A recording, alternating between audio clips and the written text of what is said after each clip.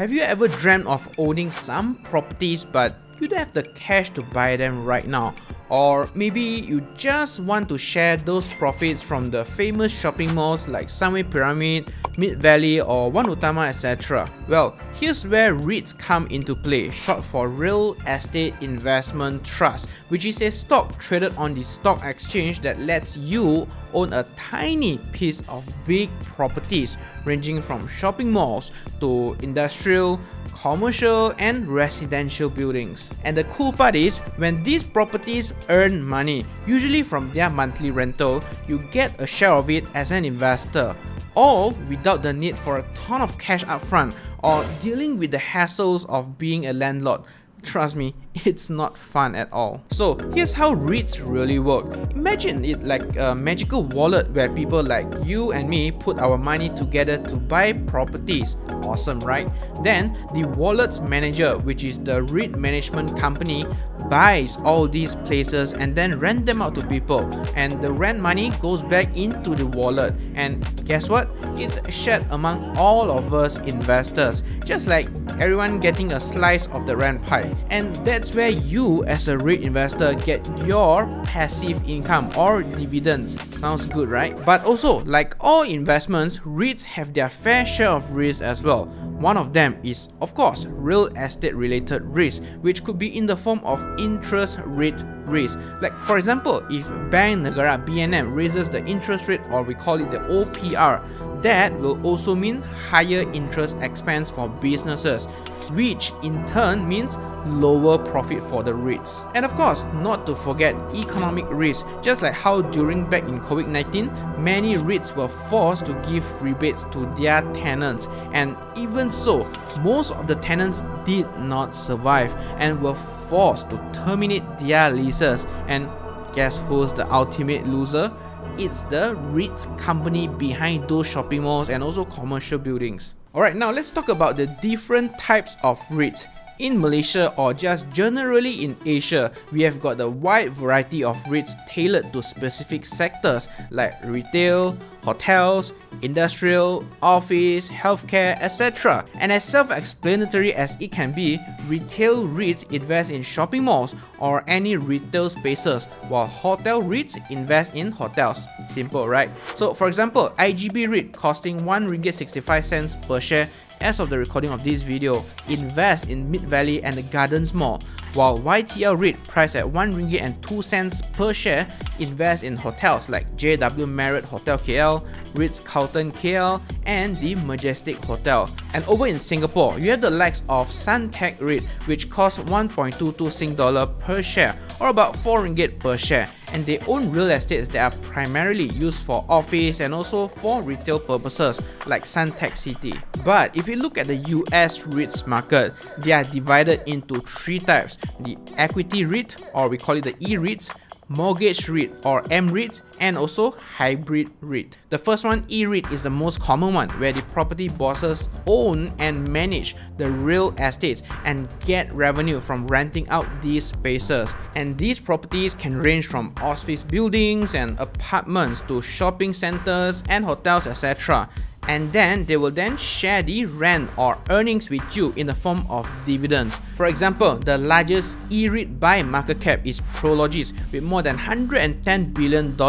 They acquire and develop large real estate properties in the United States and also all around the world. Moving on to M-REITs, where instead of owning the actual properties, they own mortgages on real estate properties. Different, which can be either residential or commercial mortgages, and their profit is the difference between the higher income they get from the mortgages and also the lower interest they pay on their borrowings. Give an example, the most valuable mortgage REIT in the world is Annaly Capital Management, NLY, which has $79 billion in their portfolio, currently leading residential mortgage finance market. And lastly, the hybrid REIT, the multitasker, which does both owning properties and also lending money, and that allows them to capitalize on both rental income like buildings and land and also interest income. mortgage loans.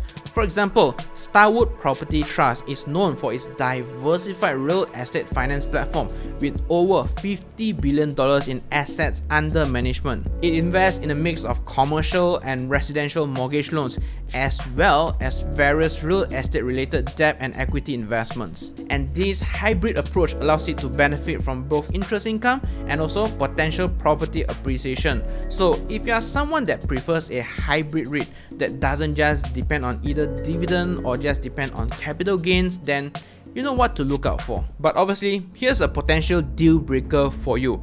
Any dividends paid by US companies or REITs in this context will be taxed 30% before the dividends reach your account, especially if you come from a country with no tax treaty with the United States like Malaysia and Singapore. So just be very mindful of that. But hold on, where can you get your hands on these REITs? Well, it's as simple as buying stocks, and here's where I like to introduce Interactive Brokers, a very well reputable and well regulated stockbroker in more than 10 different countries, including the US, UK, Singapore and many more. And if say the US or Singaporean REITs are something up your alley, you can actually buy them easily through Interactive Brokers. Just look for the stock ticker, say CapitaLand Integrated Commercial Trust, and with the ticker symbol C38U, and you can just buy it right over there. Just remember to check Singapore in your trading permission. So for those of you who always wanted to diversify your holdings to Singaporean stocks,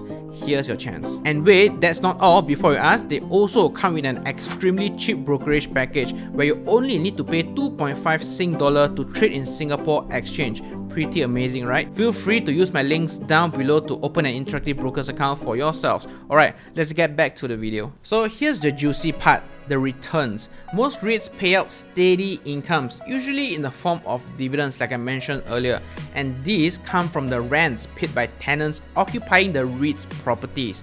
And because REITs are required by the regulators to share a big slice of their income with you, which is about 90% of their income regardless whether the REITs are public or private, their dividends are usually much higher than your average stock on the S&P 500 index or just most of the stock markets. And most of the dividends are paid quarterly or annually in rare cases, and the minimum order for stocks in Malaysia and Singapore is 100 units. So take Sunway REIT or Sun REIT from Malaysia for example, priced at RM1.49 per unit as of the recording of this video.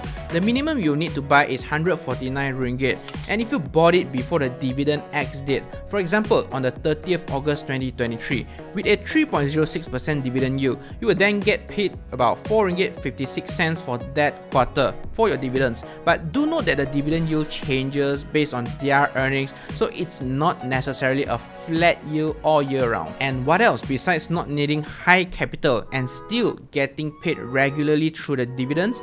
REITs are liquid, so if you have changed your mind about the properties at any time, really just any time, you can just sell it like selling stocks on the stock market, and this gives you liquidity. Liquidity, very important, unlike buying physical properties like a house, which can typically take you weeks or months or even years before you even find the right buyer at the right price, so you can't get back your cash immediately if you so need them. But how do REITs make money? Is it just purely from rental income? Well, yes, that's the main source of revenue, but there's also capital appreciation. Imagine owning a piece of a shopping mall in a booming city.